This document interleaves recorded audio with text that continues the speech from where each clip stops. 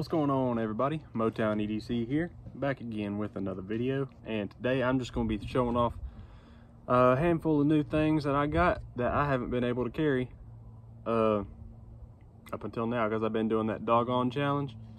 Go check him out, awesome dude, had a really cool challenge. He invited everybody to do, that's everybody. So I did that last week, as y'all probably already know if you've been keeping up with me, but I carried the Hemlock saw cut bone GEC 86, the blade forms one. That thing was freaking awesome, but after carrying it for a week, you know us knife guys, we get new stuff in the mail and we just can't help but carry it. So I was ready to carry something different. Not that I didn't like the knife, I was excited. See, I'm getting caught up on my words now, but I was excited to carry something new. I got two new knives in that I hadn't been able to carry. Still have one I haven't carried yet. But I've got two new ones in the pocket with some new leather, so we're gonna take a look at those. I did get a new wallet from Failsafe Goods, Ryan over there. He does a great job.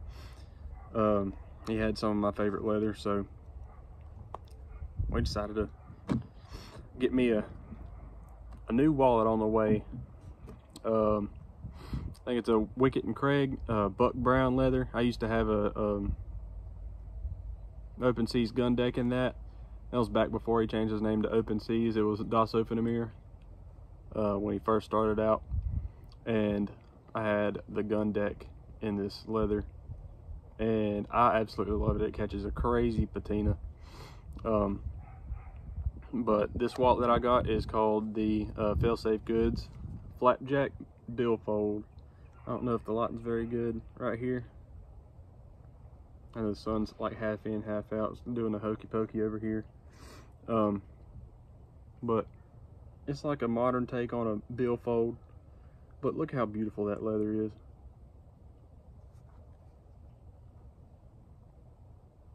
I don't even know if it's a modern take on a billfold. It's just a very innovative design, and I freaking love it. I have taken all my cards out here so I can show you the inside of it. Crazy good stitching on this. Beautiful leather. But it's got 4 card pockets. You can fit probably like 2 in each pocket, maybe 3 if you squeeze it in there hard enough. So no crazy tuners just yet, but I have only been carrying it for a few days. But I really do, with wallets, I like to be able to just grab cash out of it and not really have to like jam it in anywhere. And I saw this one and how it had this big old flap back here for cash and bills and stuff like that. So that's what drew me to this one. Not too big. I think it's really the perfect size for me. I'm a larger human being. But it's been perfect for me so far, and I can't wait to see how this thing patinas. Just look at the edge on this thing. He does an amazing job. I'll get my face out here so you can focus on that.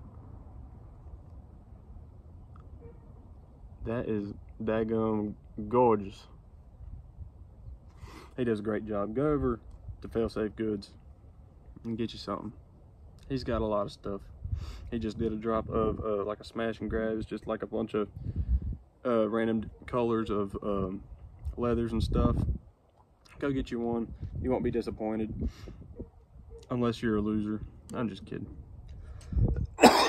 Excuse me. You're not a loser. Y'all are losers out there. But you'll be very impressed with his work. It's great stuff. Next up, got some more leather. Yeah, I'll show you the slip first, and then I'll show you what's inside of it. But seeing this stamp on here, you already know who it's from. But this is a Sanctified Leather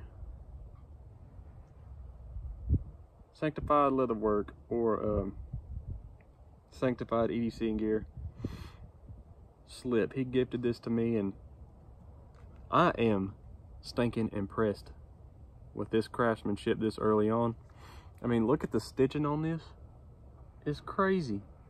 I don't know if the lighting's very good in here to catch the, or to do this justice, but the dye job is impeccable. The edges on there, flawless. This is just top tier leather work. I can't wait to see where he goes with his work, because I know he's gonna make great products, and I believe that he will be very successful. I do believe that with everything in my being. I mean, if he's just starting out and making stuff like this, he's going places. So I am very thankful to have this in my pocket, in my leather collection and all that. Thank you for this gift. I'll cherish it. This is going to be my dedicated Sunday knife. But in there, this is going to be a one of one. You won't see one like it unless somebody up and makes one and copies me. I mean, I'm just kidding. You can do whatever you want with your stuff. If you like it, make another one. But this one is a Sodbuster Jr., but it's not your typical Sodbuster Jr. This one is recovered by Box Creek Knives, but as you can see, this ain't no regular Sodbuster Jr. This is it's got a spear point blade, and that's right. So this one started its life as a chestnut bone Sodbuster Jr. with the CV blade. See the CV right there? Got the CV blade in it. This thing is tight as a tiger. This thing's tight. Great action.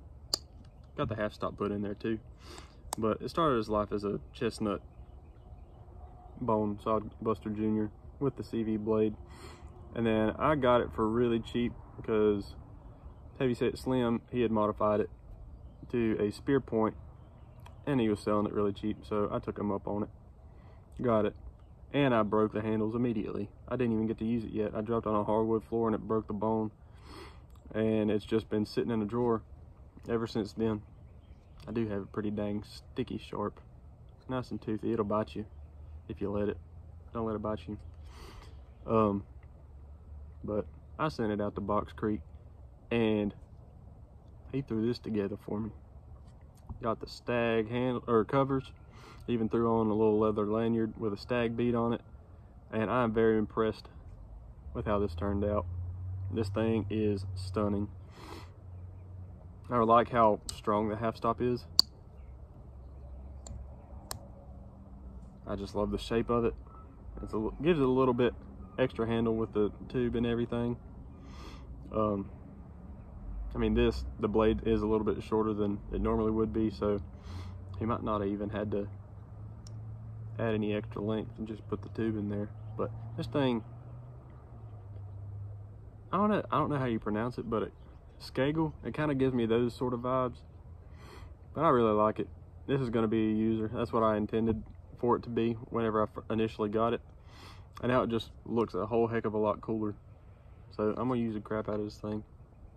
Y'all be seeing a whole lot more of it. But this combo right here is going to be my dedicated Sunday carry. I mean, it kind of works out, Saudi Sunday. But I am going to be calling this one's going to be called the Box Creek Mod Buster. So anytime I post it, you'll hear me say Mod Buster. That's the Mod Buster. But that fits in here beautifully. It has a lanyard sticking out here, so you can just yank it on out. But I believe this is the small slip size from Sanctified Leatherwork, and that fits the Sodbuster Jr. perfectly. It's a great fit, and I think these two just go very well together. And last but not least, I told you before I was losing interest in modern folders, and that ruffled some feathers, but that's okay. It is what it is. I still am not very interested in modern folders. I do like my slip joints and fixed blades and everything. But I did mention that there were a handful of moderns that I was still interested in. and I had the opportunity to actually get my hands on one. So you're gonna see it in the thumbnail. You probably already seen it on my Instagram story. But I have the Spyderco Shaman in 15V. I don't know if you're able to see that, but this is the Spyderco Shaman in 15V. The lighting sucks out here because it keeps going from being really sunny to not being sunny and then back and forth. But this doesn't do it justice. But this thing is pretty dang sweet. I have been using it all day today so far, and I have zero complaints. I used to have a regular S30V Shaman, and then I traded it back in the day like a dummy. Well, I traded it for a 940, which is probably not the best trade if you look at it money wise, but that's neither here nor there. I have a 940 and a Shaman now, so that's fine. But this is the Shaman that I was wanting to get after, and thanks to doggone John, I've got it. So thank you, doggone John. I got one bad knife in my collection. It's probably gonna stay there forever.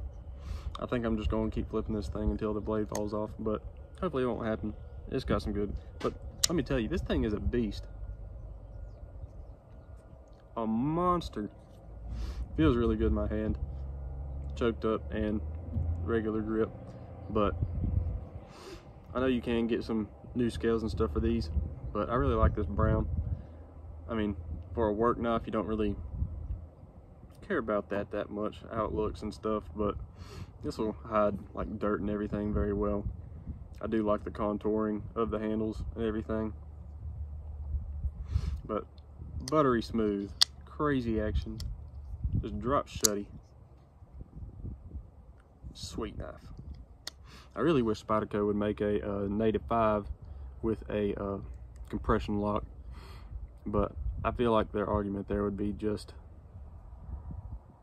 I don't know, it'd compete too much with the Para 3, I believe. That's probably why they haven't done it yet, but hopefully they might catch on. They might make a native with a compression lock. I think that'd be pretty dang cool. I'd definitely get one, especially if it was in K390 or 15V or Crewwear, Rex 45, something like that, or even their S30V. Heck, I'd get one, but that'd be pretty dang cool. I have a bunch of ideas in my head. I just don't use words very well. I don't know, it's that southern in me, I guess. But that's all I've got for y'all today. Go use your knives. Don't lose them. I almost said go lose your knives. Go use your knives. Learn how to sharpen them. Go meet some cool people. Stay humble. Be a good person. Have a nice day. Go hang out with your dog and watch some Motown. Go watch some Richter's Knives and Doggone John, Sanctified, EDC and Gear, Erica's EDC. Go watch all those cool people. As always, guys, y'all come back and see me. Till next time.